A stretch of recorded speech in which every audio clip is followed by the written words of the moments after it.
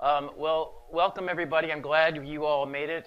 I went to a workshop that we gave here in this room years ago, and the director or the workshop person in charge said, you know, everybody here is the right people. You're the right people. And I think after being online for 2 years, it really feels good to have people back in a room together. So this feels right. I want to say I'm going to pick up the thread that Flavia mentioned, this notion of social justice, particularly after the tragic events in Uvalde, and we'll talk about the role of OER in education and why we're trying to reframe education about communities, about social justice, about important issues that are here. And the big takeaway is that educators have always been kind of do-it-yourselfers because we're chronically underfunded, right? And that hasn't changed. In fact, in many ways, it's getting worse. So the OER movement, or the open education movement, is really a do-it-yourself grassroots movement of educators, not just Spanish teachers, but all disciplines, all across the world, who are trying to figure out how we can come together to solve our own damn problems because people aren't going to help us solve them. So it is born out of frustration, economic frustration, social frustration, and it is very energizing because sometimes you feel like, well, you know, these are perennial problems. So after joining this movement, it's been about, for me, over 10 years, it's really been it's had a transformative impact on my own life. And as you start to learn a little bit more about what the open education movement is really all about, and it is a movement, by the way, hopefully you will kind of enter into our community, our own community of practice. So my job here today is to introduce you to a couple basic concepts. What is an OER? Hopefully by the end of this talk you'll know exactly what it is. And you'll also have a sense that you are now joining a community of practice because there are many people, if you don't know very much, that's great, welcome, because there are a lot of people here in this room who know a lot, but they were in your position years ago, right? So rather than talk to a French professor about heritage Spanish, there are members in the community who know a lot about OER, putting together the notion of OER and the teaching of heritage Spanish here in Texas. So you'll be hearing from them. But so instead of giving you a PowerPoint, I thought, wait a second now, I'm going to make this really easy so that everybody can follow along so you have everything, because as long as you have access to the internet, you have access to my talk today. So I'm going to give you, we actually have a course that is an introduction to all the concepts of open education, and it's made specifically for language teachers. So I'm going to be doing that. Basically what I want to do is show you this talk, show you this course, and we're going to just scratch the surface. I'm going to get you going. So it's kind of an infomercial for the course. And like a lot of things in a workshop, you're going to learn some new ideas, but then it's going to be up to you to kind of unpack them and continue. So we're just going to start the course. We're not going to make our way all the way through the course, okay? And then we're going to have, well, since I want this to be a little bit more interactive, you can certainly interrupt me or ask a question if I'm talking about something that you don't understand, okay? So please, let's make this kind of pretty informal here. So ask me questions as they come up, as they arise to you. And then I'm going to give you an example of an OER that's created other OERs. And I'm going to get you to brainstorm a little bit about how you would use this. And then we're going to end up with a big new initiative that I'm very excited about, and I'm going to ask for your input. Okay, so let's get going. So this is the front door of COERLL, our website. And as COERLL stands for the Center for Open Educational Resources, or OER, and Language Learning. There are 16, we are a national resource center funded by the Department of Education. There are 16 of them throughout the United States, but we all pretty much do the same thing. That is, we promote the learning of languages, and we do that by creating materials, giving workshops, etc. All of this is funded by taxpayer money. So when I go and meet people, and I'll give them one of our textbooks or one of our materials, I say, here you go. It's free, or, well, you've already bought it because your money, it's your taxpayer money, so here you go.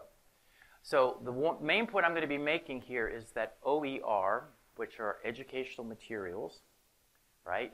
They're not just free, because that's a bit of a misnomer. It's kind of incorrect. They cost money to produce, right? So the money is in the system. The money comes from taxpayers. And we try to make it then free for end users, for our students, because finances, money, keeps people out of the educational system. So here's the main idea of open education. I identify myself as an open educator. The idea here, and this started about 20 years ago when people started thinking about social systems. Social systems have a way of, over time, kind of closing down, and a few people start to take control of things. And it shuts other people out. So in education, we have people who are shut out, who do not have access to education. You agree? Right? There are many school districts that don't offer foreign languages, and so they don't have the opportunity to take language courses. There are many institutions that don't offer heritage Spanish. You have Spanish, but not heritage Spanish, and we know that's inappropriate. So access is key. And so open education, we're trying to open up the educational system to give people access who don't have it. Now, one of the things that we've been noticing is that tuition, the cost of education, particularly in higher education, is really skyrocketing. It's really going up, and that, of course, is shutting people out because they cannot afford it. So after World War II, in this country, more and more people started going to colleges and getting a college degree. Well, at the millennium, that started to level off, and it's actually going down a little bit. So education as a system is beginning to shut down for financial reasons, and that's terrible. So again, what we're trying to do is meet these challenges of a closing down system, of a system that's closing down, with the resources of the internet. And I'll show you what that means. Okay, so if you go to here, the materials, and of course, by the way, can I just see a show of hands? How many people have seen our website, been to our website? Yay, okay. Not everybody, that's good, okay. So if you go to the language learning materials, you'll see, wow, we have materials in over 20-some languages. That's pretty good. And of course, Spanish is in the list. But in addition to language learning materials, so like textbooks and activities and so forth, we have this little button here called Open Education. Click on that. And that takes you to the introduction for OER for language educators, and that's, of course, my talk today. So this is an entire online course that you can take, and I would ask you to follow up this workshop with this link here. So let's just jump right in. Intro to OER. Okay. Traditional language textbooks are limiting. With no way to customize them, teachers can feel stuck. We're here to tell you about open educational resources. An OER is any material shared by its creator that has a Creative Commons or other open license and is available at low to no cost. While traditional textbooks have a copyright, preventing you from making copies or modifications, OERs allow you to remix, revise, and reuse materials, creatively adapting your resources and sharing them with language teachers and classrooms all over the world. Come, explore this new pedagogical landscape and open up your resources and your classroom.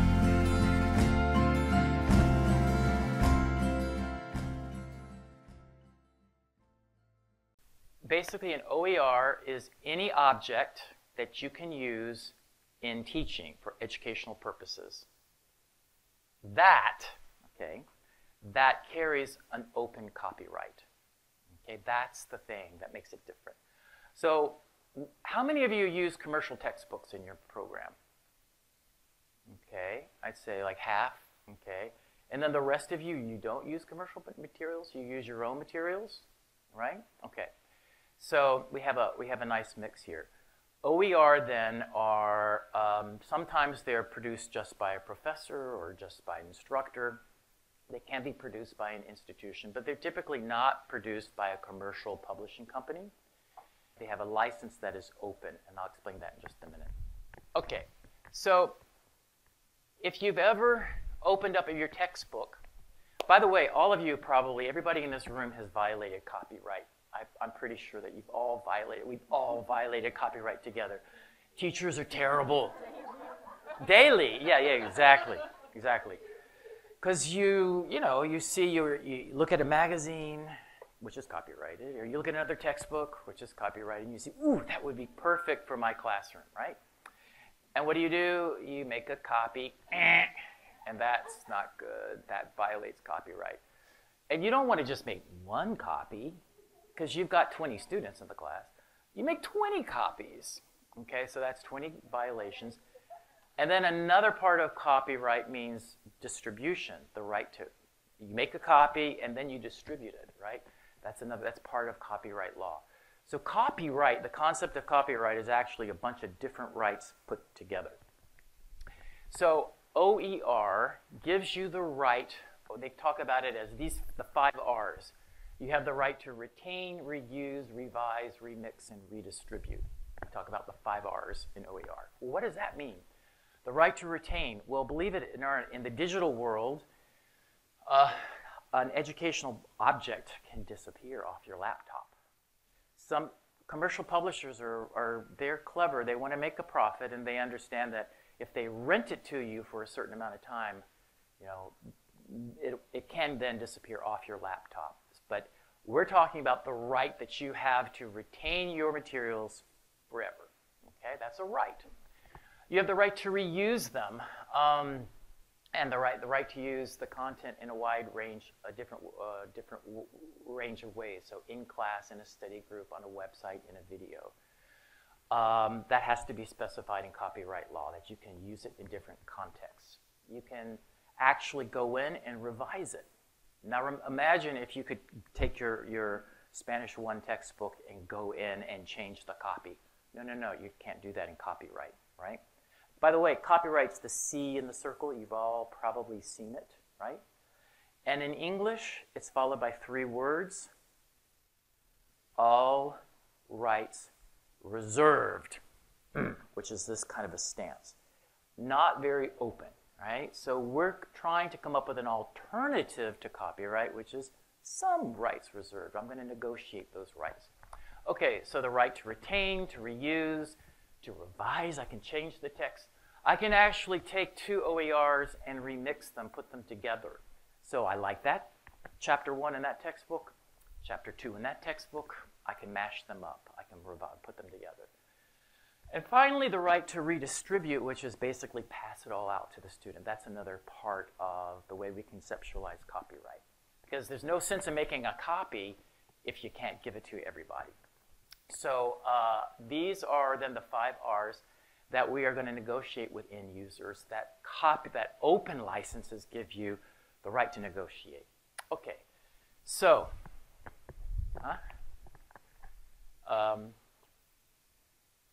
so what are the benefits of OER?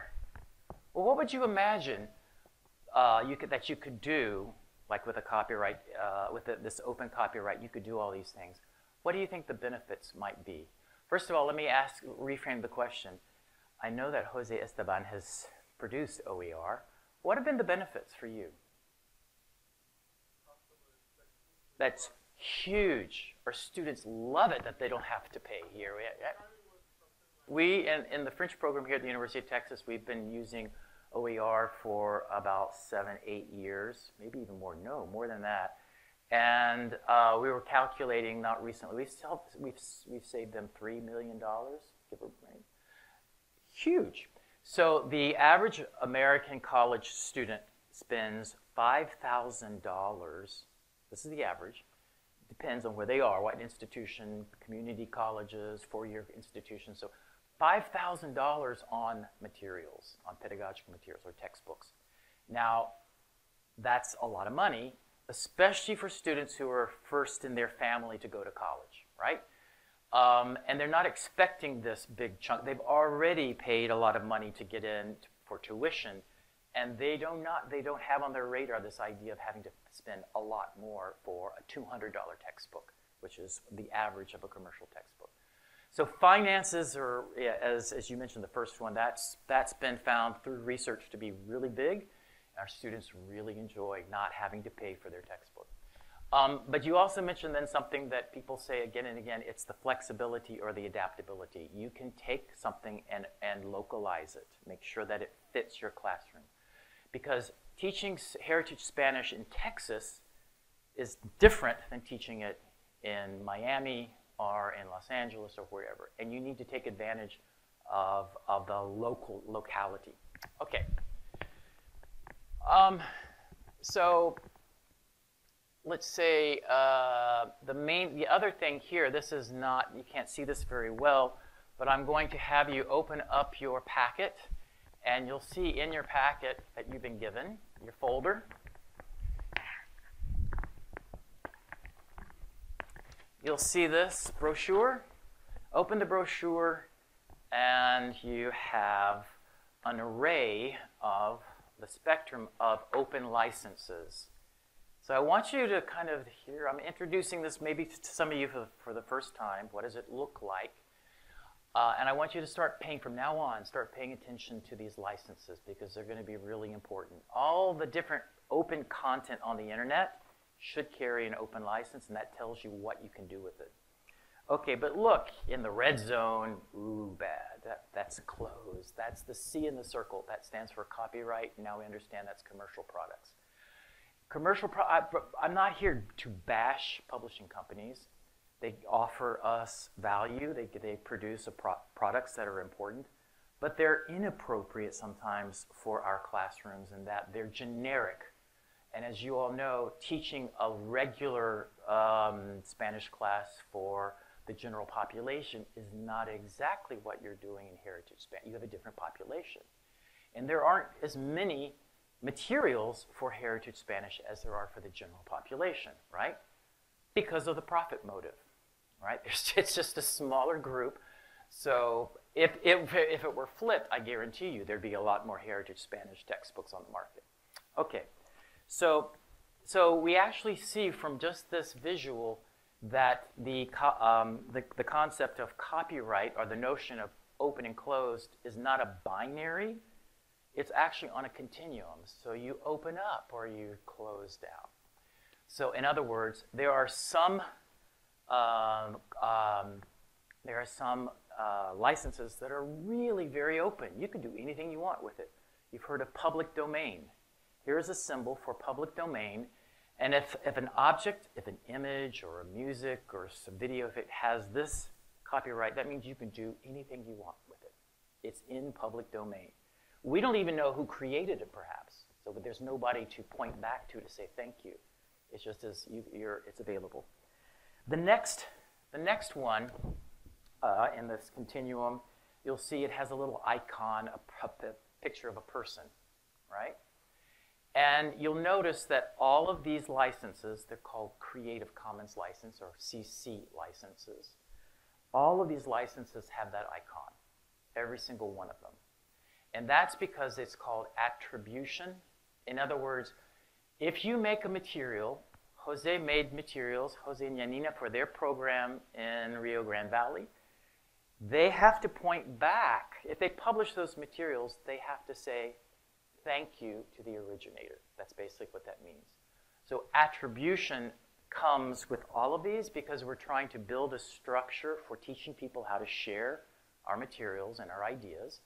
And the sine qua non, the basis for this, is to point back and say, thank you for creating this. I'm going to adapt it because it's not quite right for my classroom, but man, you did a great job, and I'm going to take it in a little bit of a different direction.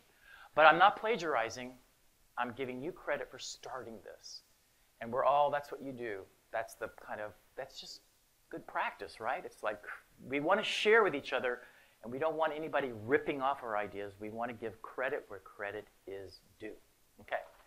So these icons then are pretty, I think, transparent. If you see a dollar sign with an X mark through it, non-commercial purposes only. You can use this, but you can't use it you can't sell it to anybody. If you have, let's say, you see that kind of, like in a circle, it goes back, that means it has an SA under it. Do you see that icon?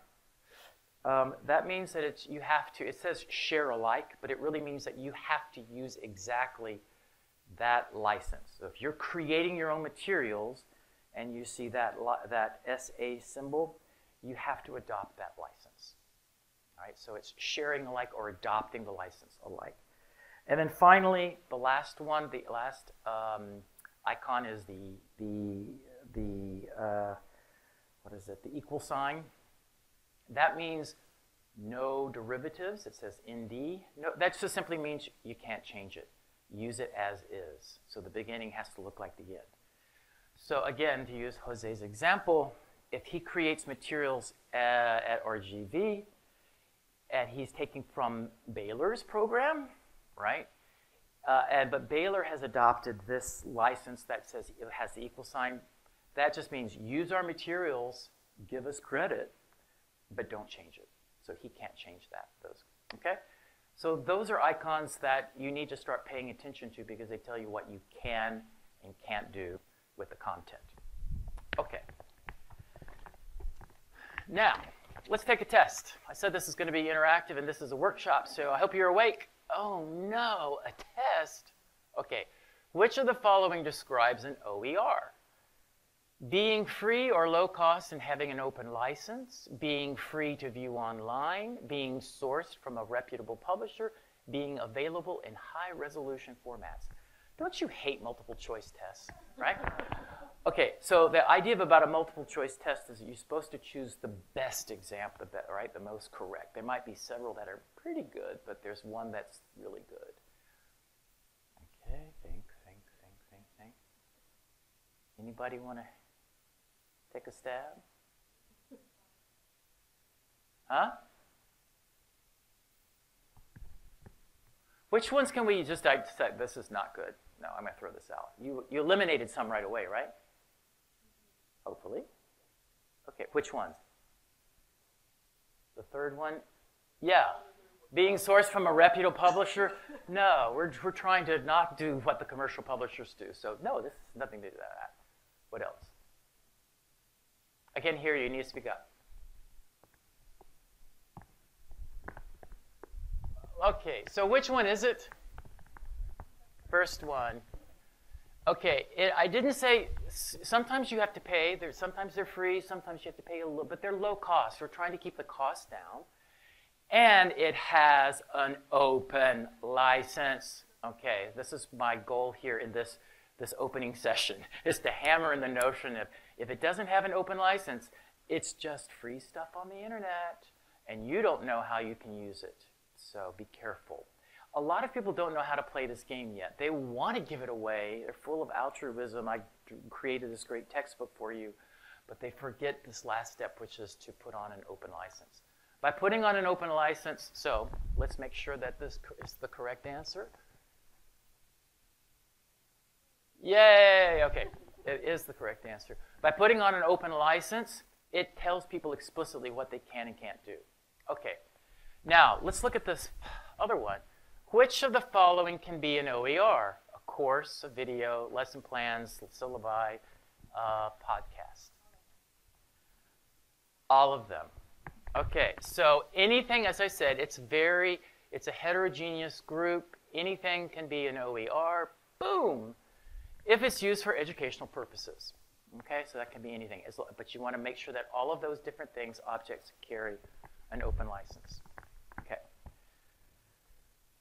All right, so let's move on in this course. Remember that we're just getting you started on the course, and you're going to be taking it on your own. So how do you, one of the things that I like to tell people is when they're just starting out to try to create materials, they don't know much about how to use a search engine. Because everybody here has used a search engine. Everybody here has Googled something, right? You go to Google and you type in a keyword, and then you hit search, and it gives you 5 million hits. Okay. What we're trying to do, though, is search for open content. Content that has an open license that lets you play the game of open. Okay, so if you go to Google, there's a button on the Google search engine that says Advanced. Click on it, and this is what you'll see. In other words, you can filter the entire internet just for open content, content that carries open license. And you will be amazed by how much open content. Millions of videos, millions of objects. Okay, so let's, I was thinking you can try, it says all these words, and I'm gonna, okay, so I'm gonna do a unit on tamales because it is, it's Christmas time, it's Navidad, and I want to talk about, right, this notion of different family traditions, and that's one of our family traditions. So, and also, so you type in the word tamales, and that you know, but then at the very bottom, there's something called usage rights. And here, you can filter it according to the licenses that I just showed you. So, do you want content that's free to use or share? Yeah, that sounds good. Or free to use or share even commercially? You know? Yeah. Free to use or share or modify, free to use or share or modify even commercially. Let's do the last one because that's the most open of all. Okay. So we're trying to find content on the internet that's completely open that has to do with tamales. All right. Boop. Okay, we're going to choose that one. Advanced search. Okay. Of course I get Mexican restaurants. And I get Wikipedia, of course. I get images. And remember, you can expand all of these, right? And on and on and on. So the main point here, though, is that this is going to give you not millions of hits, but maybe thousands of hits. But they're all openly licensed, so you can use them in your materials, and you don't have to worry about it. Okay. So that's some little tip. I think some of you probably now know that you can filter the internet using Google Advanced Search. Okay, let's go back. All right, another search tool that's really cool. And remember, you have to remember where all this stuff is in the course. This is something called OpenVerse, and I love using this tool. So let's see what tamales gives us here. Oops, got to spell it right, I guess. Okay, and search. Okay, and it shows us you can filter this. This automatically gives you images, but you can filter it by audio files and video and so forth. Yeah, now what's interesting is if you scroll over all these different images, that's a cute image. Oh, what's this? What is that? That's its open license. It's a CC. That little icon means attribution, so you have to give credit to the photographer in this case. You can't use it for commercial purposes, and you're not allowed to Photoshop it because it says no derivative. You don't mess with it. Just use it as is. See? It's pretty easy. Right? You already learned the icons. Okay. Now, again, all of these might carry different licenses. This picture is the most open of all because it just says, look, the only restrictions are you have to give me thanks. You have to point back to me attribution. Okay, I noticed up here, music. Let's take a look. I don't know what this is. This is interesting to me. I'd like to hear. Is there a song about tamales? This might be. Okay. Oh, of course, it's in French. Oh, that's interesting. Let's play this. Oh, we don't have the sound. Oh, too bad. Okay, I'm not sure why the sound isn't hooked up. Okay, but you can see there are videos and audio, and there's all kinds of content. All right. Now, what's interesting here is that there are all kinds of little tricks to the trade to learn how to make your search more productive, and this is buried in this course. You're going to have to learn that by going to the course. Okay, so another thing, let's see how am I doing on time here. Okay, that's pretty good. I got 10 more minutes. One of the things we like to teach people right from the beginning is you don't have to like create from scratch your OER. There are lots of content that's already there available for you, but people don't know where to find it. You can go to the internet and just type in a word, and that just gives you content. If you're really looking for an OER that somebody else has prepared, such as José, then what you might want to think about is going to what's called a repository, okay? So here we teach you a little bit about repositories. This is a very big one, Merlot. And Merlot is a huge repository of educational content, multimedia educational, so I don't know what the acronym stands for. But the good thing about a repository is that it has an editorial staff. So there are people who, in world languages, who vet the content and say, yeah, this stuff is good, okay? So this is one repository, and just to show you what it looks like, here are all the materials in this discipline. This is the world languages part of Merlot.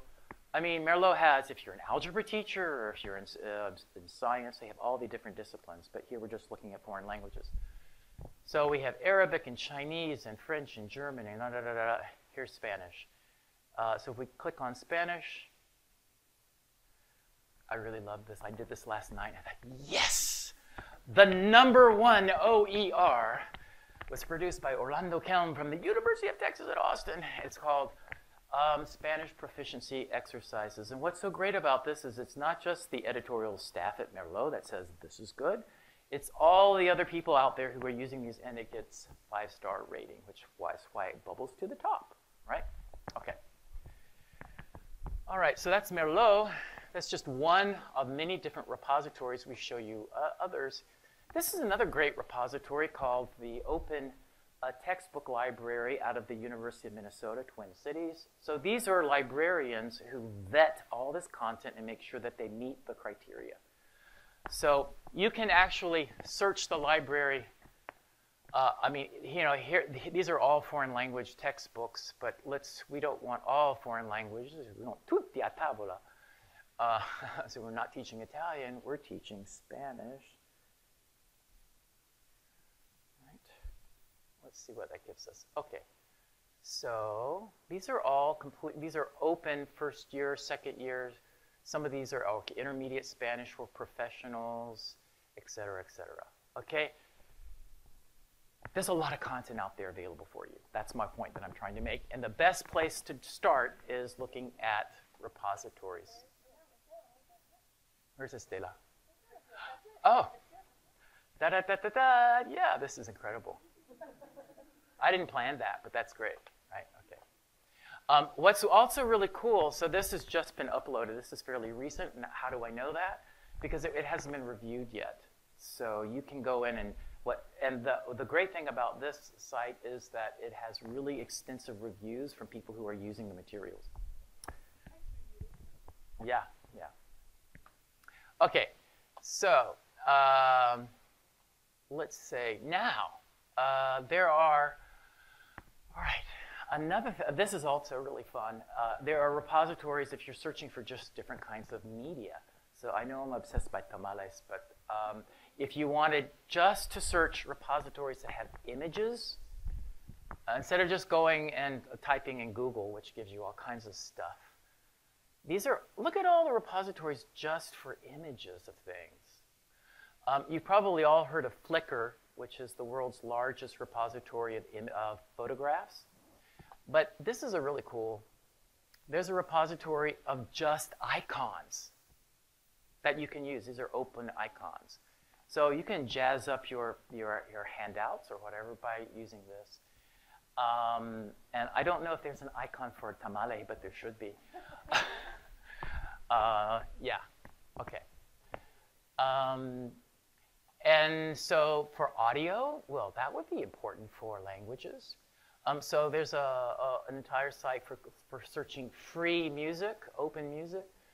I love this, Audiolingua. This is really terrific. You can, they give you in many different languages. So again, of course, we're going to do tamales.